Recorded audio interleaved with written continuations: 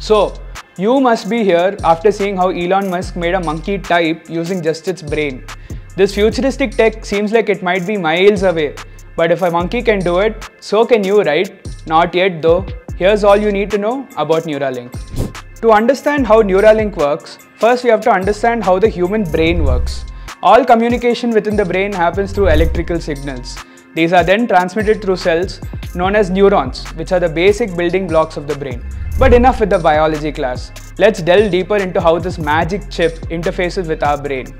By intercepting these electrical signals that pass through the neurons, Neuralink can hook into the electrical system of your brain and decode the information that's passing through it.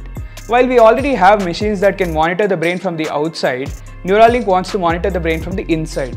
These signals can then be used to transmit information from the brain in a way where other machines can understand it. Hence the monkey typing away using only the signals from its brain. Even with how cool this tech is, this is the real world yaar, and that means limitations. It's not viable for someone to implant a huge set of chips in your brain unless you're living in the cyberpunk universe. So what Musk wants to do instead is reduce the complexity of the system so it can become a teeny tiny chip that can then be implanted through a non-invasive surgical procedure. And what can you do with the first iteration of Neuralink?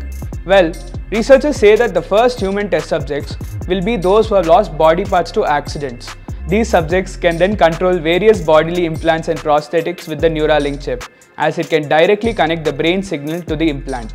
This will then allow the person to control the prosthetic hand almost as well as they can control their real one. So now the inevitable question is, when can you get one? Unfortunately, it seems like Mr. Musk will keep you waiting for a while.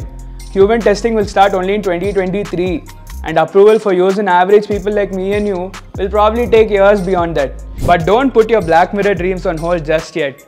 You might have a chip in your head by the end of this decade.